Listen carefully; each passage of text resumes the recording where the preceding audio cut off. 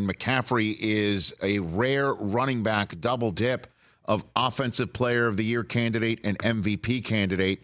And just before I let you go, this is something that I think needs to be hammered and not lost on anybody, is the aggressiveness of this organization, Lynch and Shanahan, and obviously Jed York greenlighting all of this stuff to basically say, you know what, we had a Super Bowl offense with basically the same guys, and we still have one here. But we need to, even though we just spent a ton of draft capital to go trade up on a quarterback that's a big question mark in Lance, we're going to spend pretty much the rest of our draft capital to go get McCaffrey. And he is absolutely the difference maker on this offense, with all due respect to Purdy being as veteran as he has coming out of the box.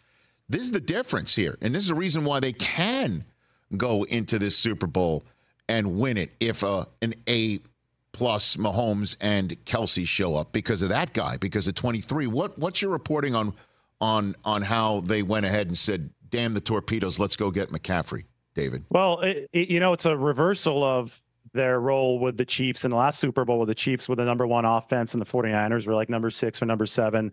Yes, adding McCaffrey and obviously getting the high-level quarterback play from Purdy, the combination of both of those has supercharged this offense, and now the 49ers are that number one unit. So you can withstand some defensive erosion when you've got the offense that they have right now that is going full steam ahead. And I think the 49ers are all about being very willing to spend a lot of capital to go get true blue chip players. They'll repay their own. If they deem a player an A-lister, they're going to back up the Brinks truck for him. Nick Bosa, they just paid him a ton of money this offseason. You saw Deebo Samuel. They consider him an A-lister too. They'll let the B-listers walk in free agency. That's how they tried to replenish through the draft and development. But when they saw a player like Christian McCaffrey available, especially because he fits exactly what Kyle Shanahan has been trying to do offensively, and that is positionless skill positions. He likes the adaptability. He likes being able to spread you out into a nickel package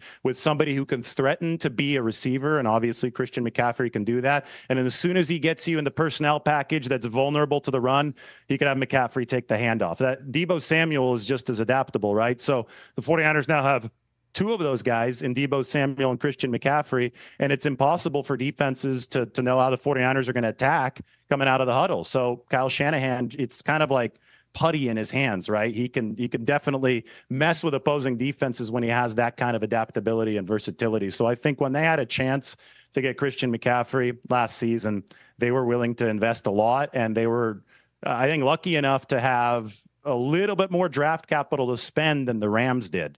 And a lot of the impetus at the time was, let's make sure the Rams don't get Christian McCaffrey. That's what they said. Could you imagine the difference right now? You know what I'm saying? Yeah, could have shifted the balance of power in the not only the NFC West and then entire NFL. Unbelievable. Catch the Rich Eisen Show every single day on the Roku channel, 12 to 3 Eastern, for free.